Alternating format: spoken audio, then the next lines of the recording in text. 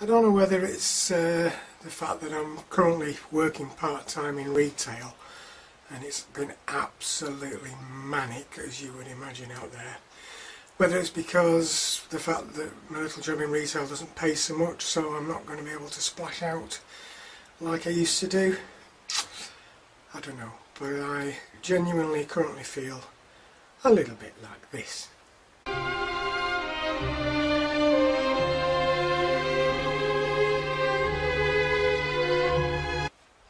And really, I suppose I should put my ideas up and feel a little bit like this. A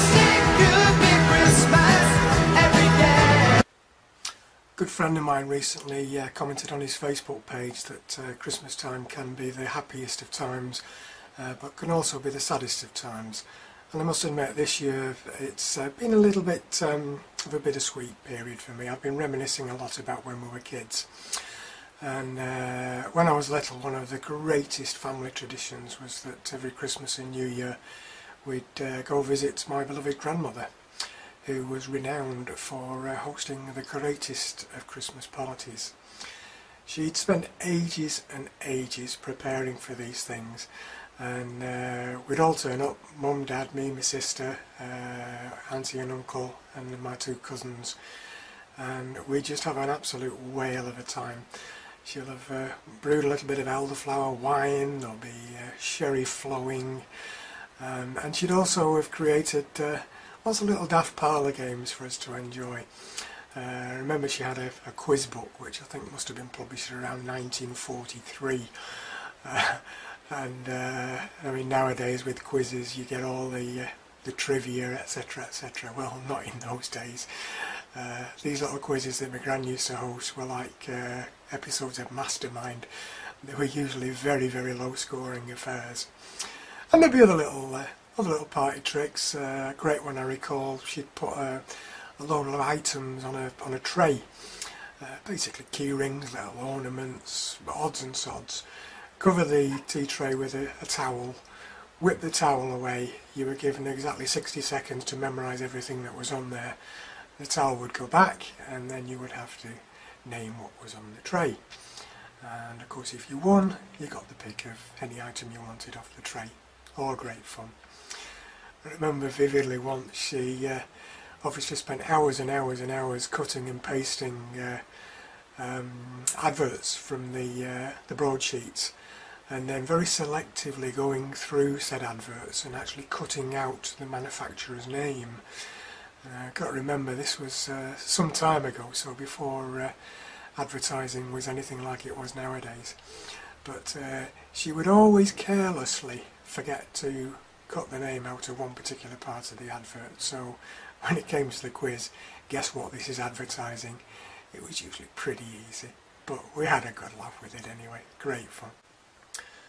Sadly, about 20 years back, getting close to Christmas, my gran very sadly decided to leave us, and it was a very sad time. Obviously everybody was looking forward to the party as usual, but she took ill and died quite suddenly. And I subsequently got a call from my uncle, and he was basically asking, is there anything that I knew of Grandma's that I would like as a keepsake? And if so, could I let him know when he'd get them for me? But I'd already got them, and it's these two little fellas that are down here. Little salt and pepper pot, Laurel and Hardy. I wasn't really to know at that time, but no, they're worth a bob or two. But every time I look at these things, I always remember my dear old gran, and obviously also remember how funny these two guys actually were. Love them to bits. But it wasn't such long after that call that I got a phone call off my sister, and she'd obviously had the same phone call from my uncle, and she was in absolute floods of tears. And the reason was that when she was asked if there was anything that she would like as a keepsake, she desperately wanted to ask for the gold charm bracelet that belonged to my grandma. Now, my grandma had had this charm bracelet from her being very young, I believe, and at some point said bracelet was passed on to my mother. But sadly we lost my mum at a very, very early age, and the charm bracelet obviously then went back to Grandma. So my sister was really anxious to have this bracelet as a keepsake. I had a lot of memories of both my gran and my mum for her, but knowing that it was probably worth a fair bit of money, she really hadn't got the heart to ask for it, and so she just left it as it was. Not long afterwards I got a call from my cousin, and she was similarly distressed, having been asked the same question, because she could only think of a little side table that my grandmother had. It was like a little half moon table that used to sit against the wall in the lounge. Quite an old piece, and no doubt quite a valuable antique, and I think once again because of that she really didn't have the heart to ask for it, so that was left as it was. She said that there was nothing like my sister that she could think of that she would like. Anyway, the time came for the funeral, and after the funeral everybody decamped back to my grandmother's old flat, which, if I recall rightly, was kitted out ready for the festive season, which made it a little poignant.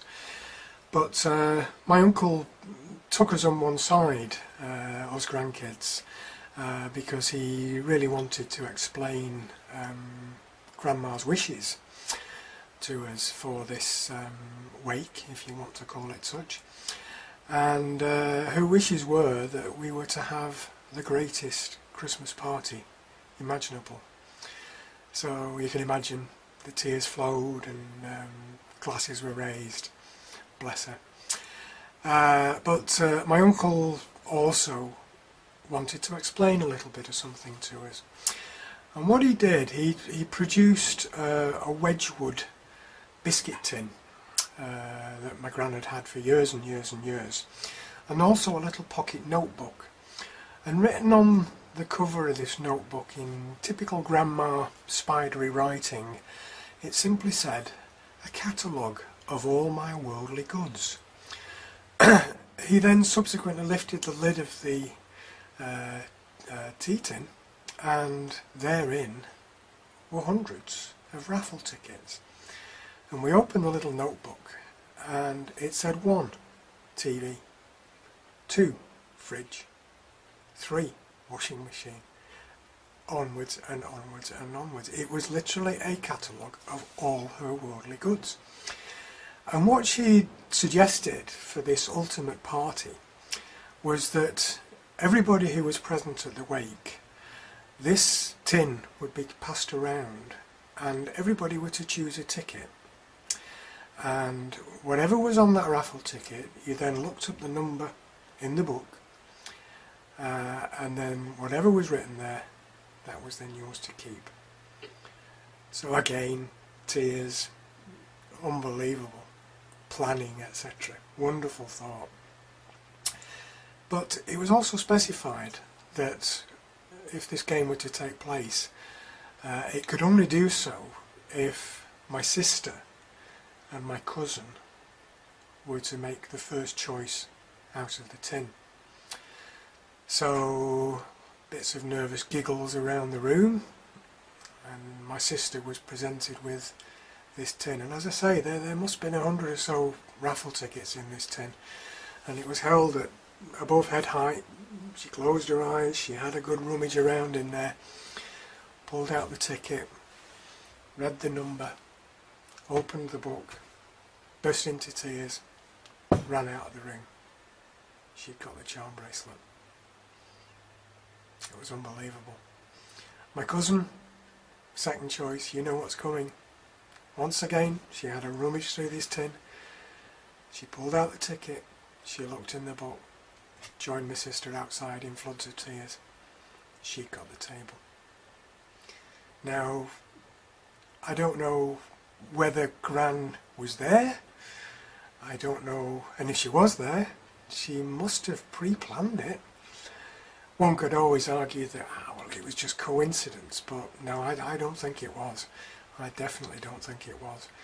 I genuinely felt, as did a lot of us, a little chill went up our spines, and all I could do was raise my glass and say, thanks, Gran. Merry Christmas. And I say that to you folks now. I hope this Christmas is everything that you could ever wish for. Keep your loved ones close. They're not going to be with you forever. Remember the happy times, and let's look forward to some happier times in the future. Eh? All the best, guys. Take care.